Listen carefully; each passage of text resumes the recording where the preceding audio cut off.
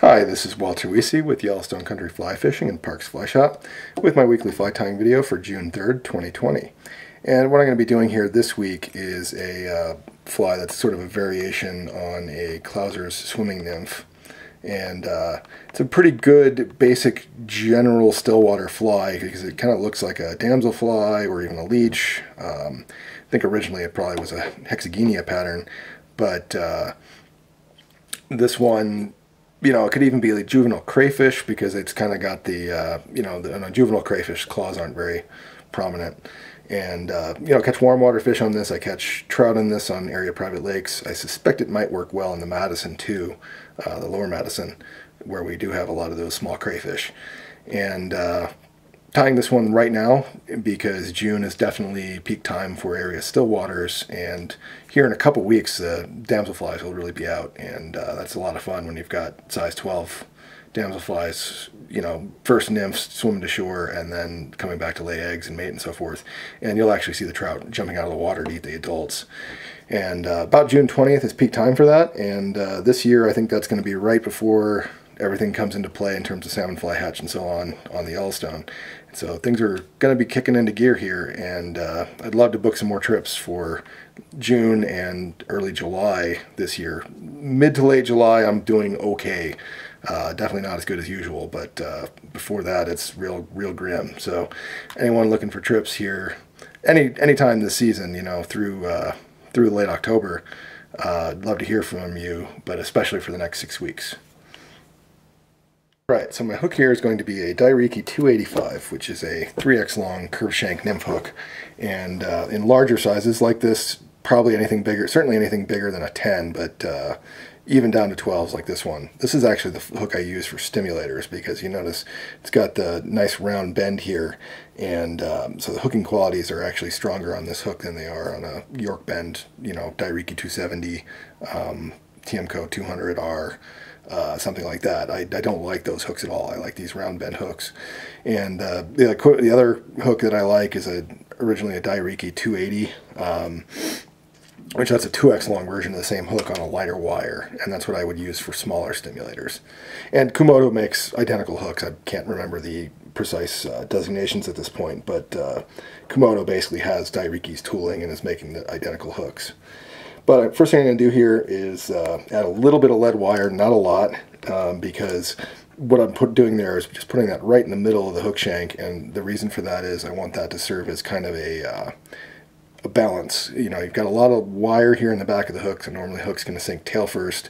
I'm going to add bead chain eyes, and so it's obviously going to want to sink head first. And while I do want sort of a jigging action, I don't want it to be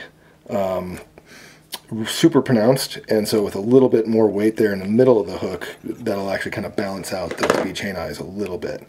And you may notice here I'm actually repositioning that lead a little bit to get that about where I want it, mid to ever so slightly forward of the middle point of the hook shank. And that's one reason I don't wrap my lead wire over a thread base, because I do want it, it's kind of hard to get it set, get the thread over it like I just did there. But before I do that, it's a lot easier to reposition it, get it exactly where I want it in terms of the balancing act. I'm going to bring my thread here almost, but not all the way to the eye, half an eye width behind the eye there, because I am going to tie something off in front of that. And I need to pause this for a moment and dig out another pair of lead eyes, or another pair of barbell eyes here. Okay, rooting around there, I found my lead eyes, or my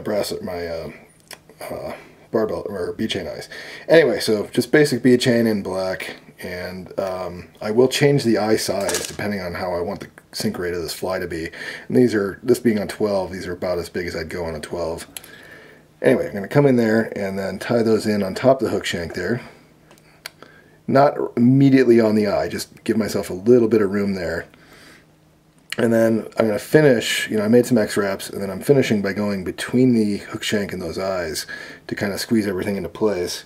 And then once I'm satisfied with that, make a few more turns, and then do the same thing again. And, lots of thread wraps, and then especially these wraps between the eyes and the hook shank are what really help bind that in place.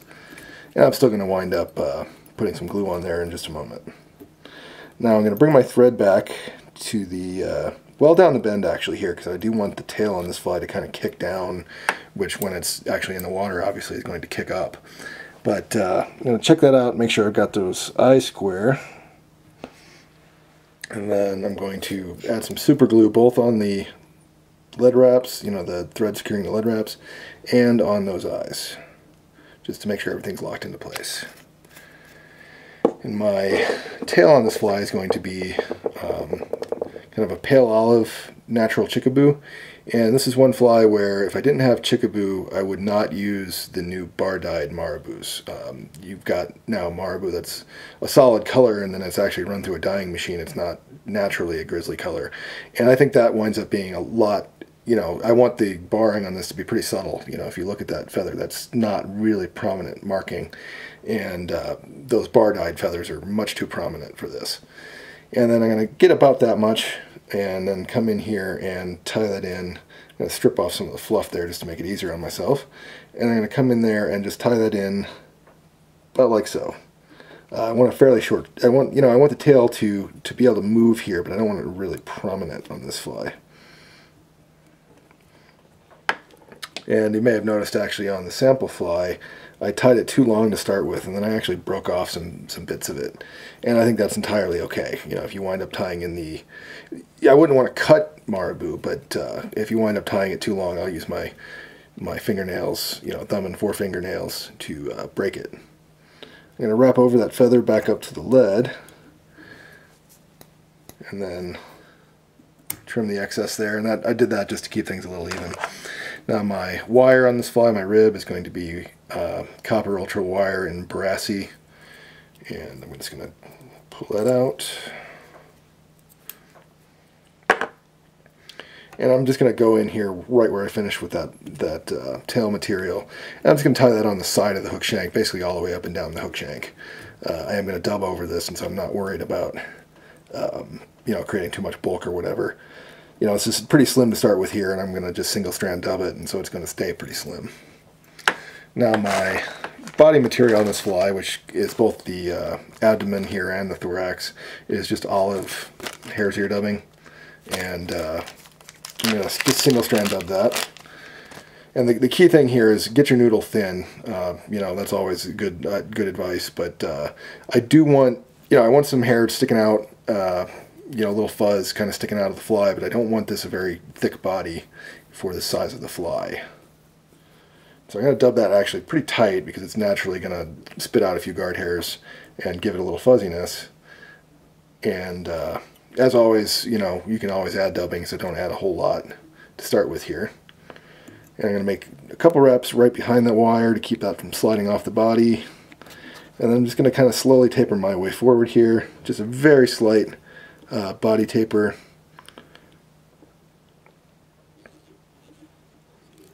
And I do need a little more there. And it's okay for you to wrap a little bit too far forward on this. That's better than not going far enough forward to start with, because when I go to tie in the wing case, you know, I can always wrap back a little bit if I need to over the top of that abdomen. All right, that's about right. I'm going to go ahead here and make about 6 turns of my wire. Now if I went down to a size 14 on this fly, which I would tie this in 10, 12, and 14, the 10 I'd use the same wire, the 14 I'd actually go to a small wire. I don't want a really prominent rib on this fly. And then if you do have any fibers that are really sticking out too far there, that kind of look unsightly, I just broke those off with my fingers. Now my wing case on this fly, which is pretty unusual, is actually just several strands of peacock curl. What I did there is this is actually what I used for the sample fly too, and I kind of squared up those ends, and you could always just cut them to square them up as well.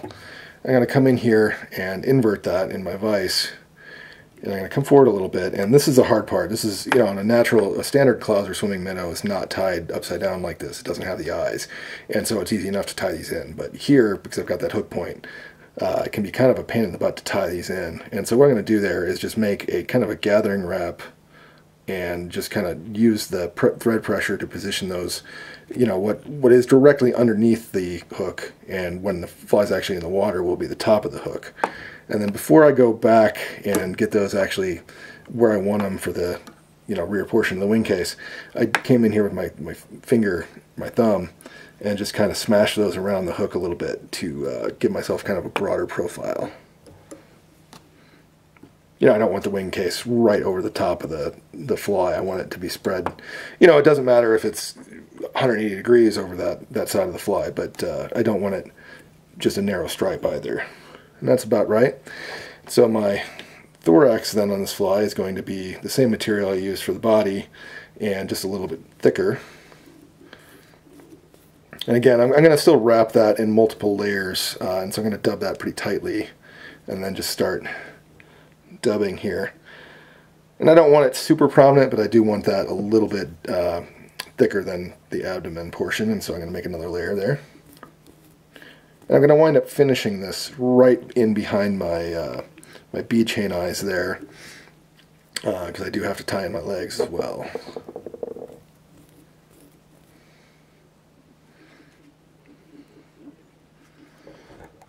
A little bit more. It's always better to be a little bit too thin to start with, and you can always go back through it again.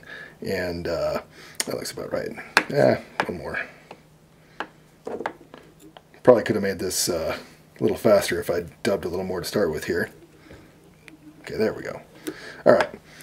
So I'm going to come in with my legs now, and my legs are actually I'll show you the pelt here. Olive dyed India hen. And I've already tied one with this feather, and since I'm tying it V-style, what I did is I trimmed out the, well, here it is. I trimmed out the tip of the feather, kind of the center section of the feather, and then that left me with, this is the second one I'm going to do with it, but it essentially looked like that, and that's what I'm tying in for the legs. And you can usually get, usually 2 flies out of 1 feather for this purpose. About like that's what I want for my legs. And I'm going to come in here, I'm going to strip everything else out there since I know I can't get another fly out of that. And I'm going to come in, and right where the feather barbs meet the hook shank there, I'm going to come in and tie those in so that they kind of angle down towards what would be the top of the fly if it wasn't inverted here. Just like that. Now, if you find yourself with no room behind the eyes, like I kind of do here, what I like to do then is just go forward to the eyes and then make a couple wraps over the hook shank there, and then go back and then fold those back. And that way it actually creates less bulk, getting your sort of fold over method of securing that feather, because obviously I don't want to just trim that without folding it back, because it'll just pull out then. And then now the next thing I'm going to do here is just dub a little bit more. I'm going to cover up my thread wraps and then just get the thread up right behind the eyes again. And here, I could just use the thread. I don't think it matters that much, but it's always nice to cover up your thread wraps if you can. And I'll just make a couple X wraps around the eyes, and then finishing immediately behind the hook eye there. And then the next step here, I'm going to grab all those peacock curls, and then just kind of gently pull those forward, and I'm going to cut myself on my hook, and you will cut yourself tying this thing. I'm just going to pull those forward and then get a couple thread wraps here. And now, because I am pretty tight to the eyes there, and with that curve of the eye, it's kind of a pain in the butt to, again, fold these over, tie them off. I'm going to just trim those, and that will not hold. The first time I bang this off a rock or something, those will pull right out. But I'm going to go ahead and whip finish. And I've kind of got 2 choices here. For increased durability, I would actually coat the that whole wing case with UV cure epoxy and then zap it. And that would be very, very durable. However, then you lose some of the fine motion with the peacock. And I'm going to grab the sample fly again here, because I did coat this one, and you can kind of see the difference there. And so if you want to leave it fuzzy and fine motion, leave it as is. And if you want the increased durability for the whole wing case, coat it. But what I'm going to do with this one, just to kind of show the contrast, is just going to come in with my super glue here. And I do need to put something on there because otherwise those that peacock is going to pull right out of the tie-in point. And I'm a little tight to the eye here, but I'm going to just coat everything with super glue, and I'm certain I just filled the eye of that hook. But what I'm going to do then is just grab my bodkin, or in this case just that other fly, and just hold that in there for a second, moving it around, and that'll keep that eye clear. And there you have it. That's a Clouser swimming nymph, sort of my variation. Good warm water fly. I might use this here in a couple days in my next warm water trip. Certainly a very good still water fly when the damsels are hatching in the trout lakes around here as well. As always, thanks for watching, and I will see you next week.